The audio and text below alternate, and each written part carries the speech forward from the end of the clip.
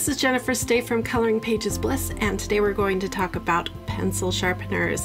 In this video we're going to review the KUM 2-hole wedge sharpener, which is one of my all-time favorite manual hand sharpeners.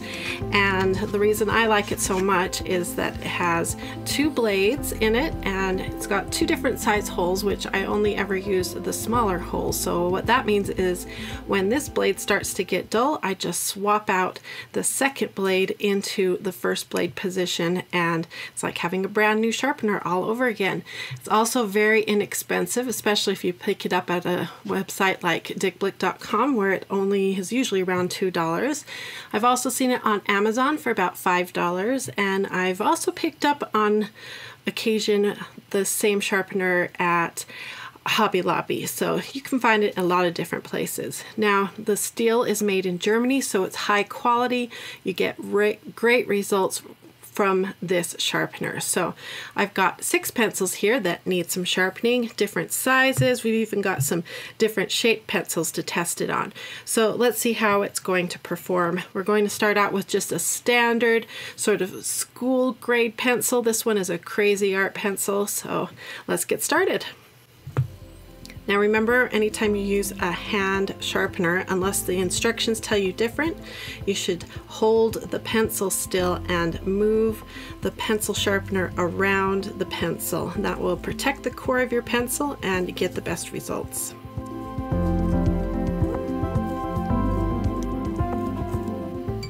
Okay, there's our first pencil sharpened by the KUM Wedge 2-hole sharpener. It should be noted that this pencil sharpener is a couple months old. It's been in my art studio and it has been used. So we're still getting a really sharp point despite it being a used pencil sharpener. Okay, moving on to the next pencil I have. It's a color blend by Spectrum Noir. It has a larger pencil shape, so it's going to fit a little more snugly inside this small hole, but it's still a little too small for the big hole, so we'll stick with this small hole. And as you saw, the tip is broken off on this pencil, so we've got a lot of sharpening to do.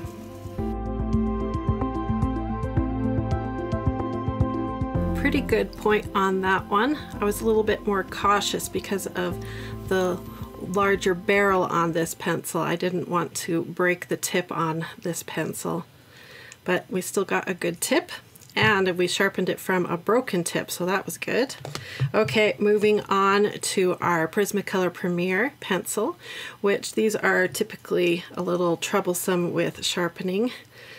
So that's one reason I really like the Magnesium steel blade, is for my Prismacolor pencils. Beautiful point on that Prismacolor pencil.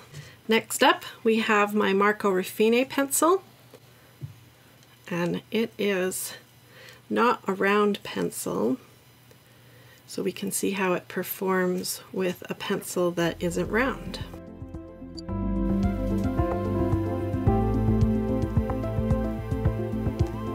Okay, here's a Staedtler pencil, which is a triangle shape.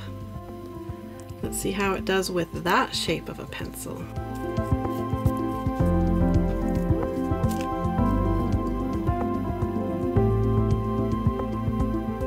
Final pencil up is my Faber-Castell Polychromos.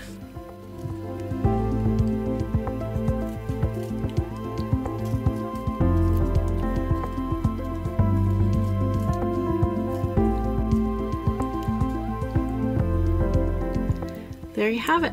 All 6 pencils are sharpened up beautifully and ready to color. The KUM double hole wedge pencil sharpener is a really great value, and I highly recommend it. If you like this video, please give it a thumbs up, and I hope you look forward to another review. So check out my channel because I've got another pencil sharpener review coming right up. See you soon. Bye-bye.